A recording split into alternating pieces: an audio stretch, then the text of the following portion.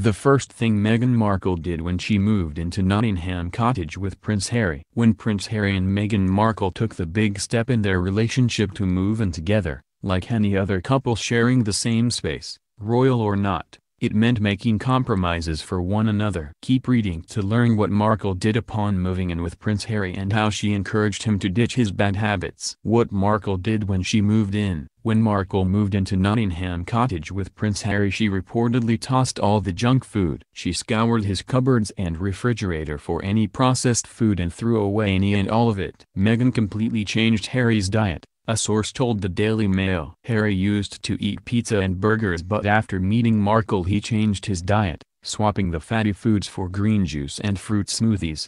Got in shape for wedding. In preparation for his wedding to Markle in May 2018, Prince Harry worked with the royal family's nutritional advisor, Gabriella Peacock, who is also the founder of GP Nutrition. He used Peacock's Clean Me supplements to boost his immune system and promote healthy skin. The prince also started eating quinoa and kale and going to the gym. Prince Harry's friends were quick to notice a change in him because before Markle he wasn't as active or health conscious. In her book, Harry, Life, Loss, and Love, author Katie Nichols spoke with a friend of Prince Harry's about his health kick. The prince had reportedly gained a newfound interest in yoga and his friends teased him. "We all ribbed him a bit because he suddenly got super healthy." It was obviously dating Meghan that kicked off his health drive, one of Prince Harry's friends told Nichols. Markle has been practicing yoga for years. Her mother, Doria Ragland, is a yoga instructor, so Markle knows her way around a yoga mat. It makes sense that Prince Harry tried yoga because his now wife and mother-in-law love the practice. In addition to picking up new healthy habits,